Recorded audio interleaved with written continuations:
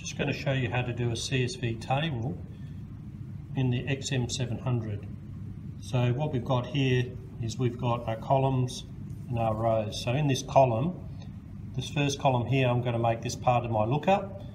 You could make this a date or the part number of the component.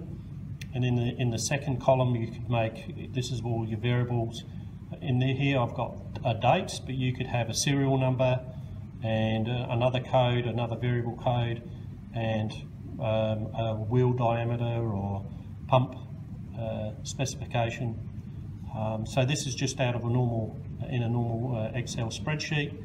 Then what you need to do, I've called this one the XM700-CSV. So, and it's as you can see, it's got the Excel extension on there. What I need you to do then is then save it as go to save as, save it as a CSV file, as you can see here, CSV comma delimited. So that means that in between each column it's going to be a comma, how it saves it, and then just save it. So what we're going to do is we're going to create a variable 0, which is going to be the file that the column that we're going to type in to the screen, and then we're going to make variables of what we're going to mark as V1, 2 and 3. Okay, so we'll show you how to create this file on the XM700.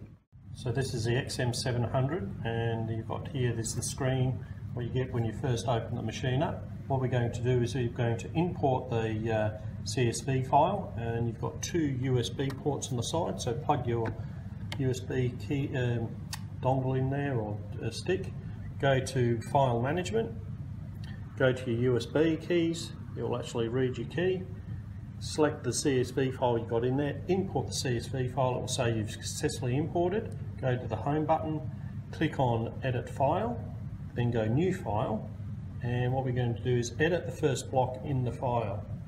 So go to Linear and then go down to Function, click onto this down there, and we're going to put a variable in. Okay, and from the variable in, we're going to use the keyboard. That's going to set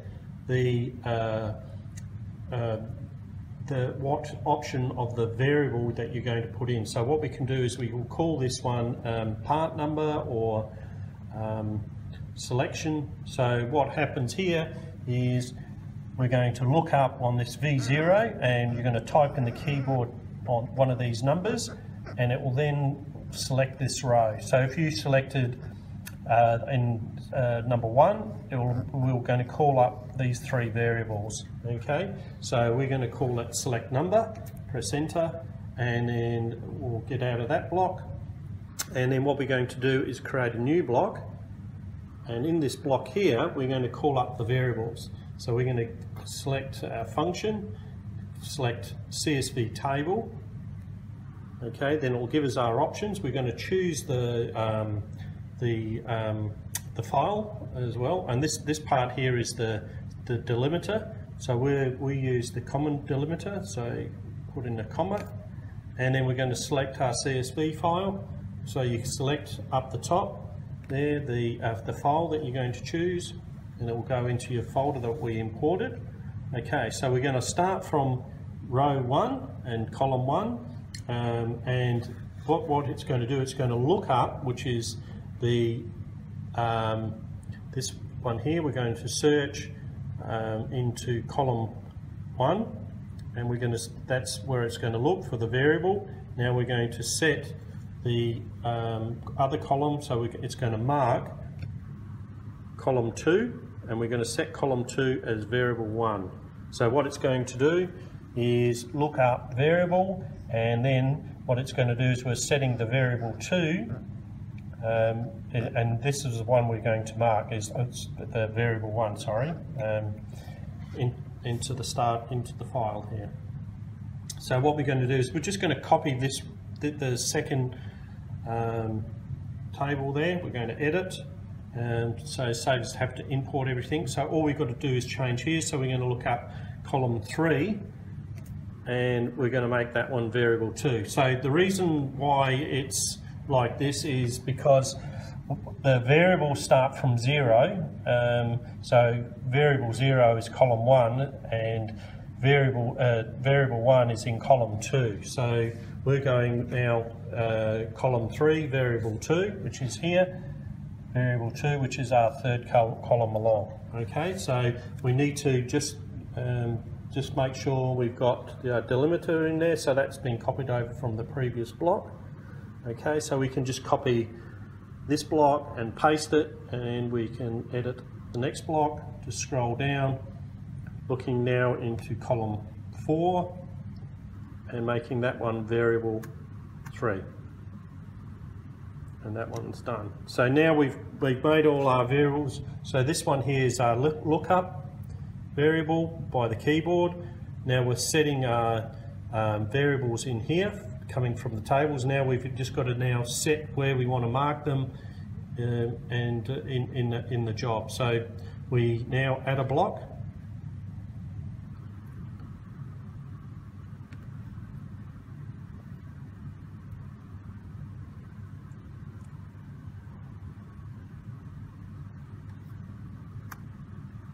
set the position of now.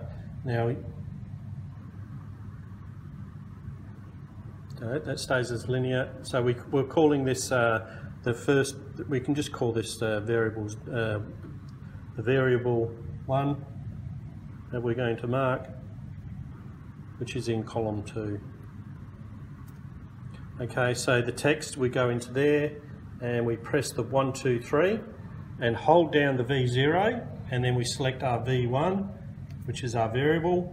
Then we give it at the position, so we'll put in there 10 millimeters, so it moves a little bit away from our X stop, and we'll put in here, make sure that you put the Y more than the height of your text height, or maybe make that one 8. Okay, and then see the text height here, we'll make that 5 mil. And then we use the usual standards. You can change the font, how hard it hits, and everything like that. So what we've done now is we've set our first block of editing, of the marking, sorry. So we're going to copy that and paste it. So we then go into there. So the only thing we need to do now is change the variable to 2.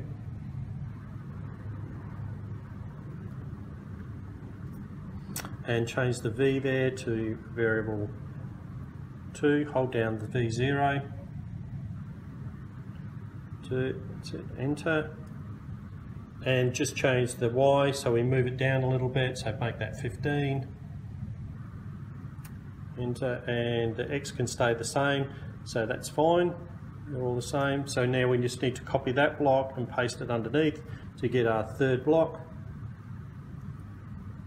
We go there for a variable,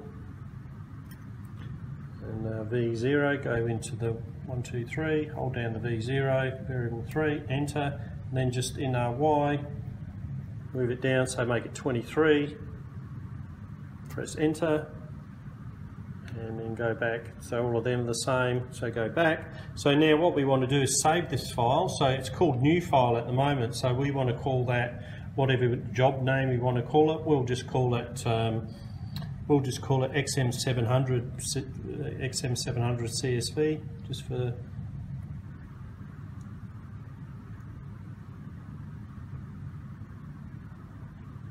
and just press the enter and go save on the save button up the top right there. And then what we can do is preview it. So just click on the second one, we go preview, and as you can see there, it's pulling the data from the first row, and that's what's going to mark. So as you can see there, that's what it's marking across here. Okay, so this is what will happen then if you go out of that to mark it.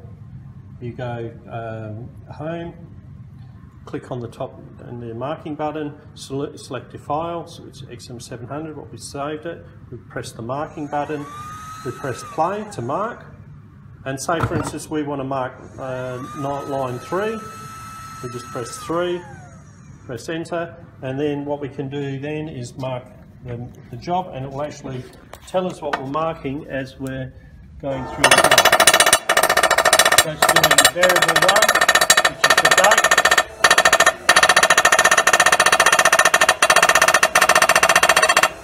Doing the variable 2, which is the part 3. And then the variable 3, which is the code window.